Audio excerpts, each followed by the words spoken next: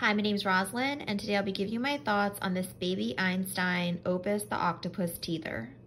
My daughter's currently teething, and her second little tooth is just starting to cut through the gums, and I figured why not get her another teether. I went with this one from baby Einstein. What I really like about it is, one, the size of it.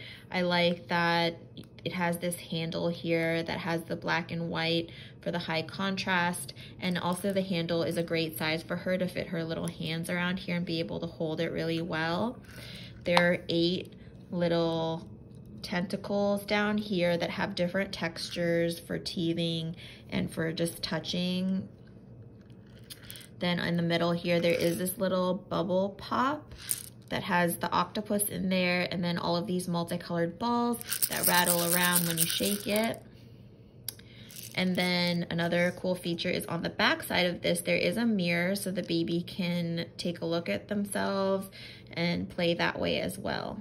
You can also toss this teether into the freezer, which will chill these silicone tentacles here and make it that much more soothing on your baby's gums.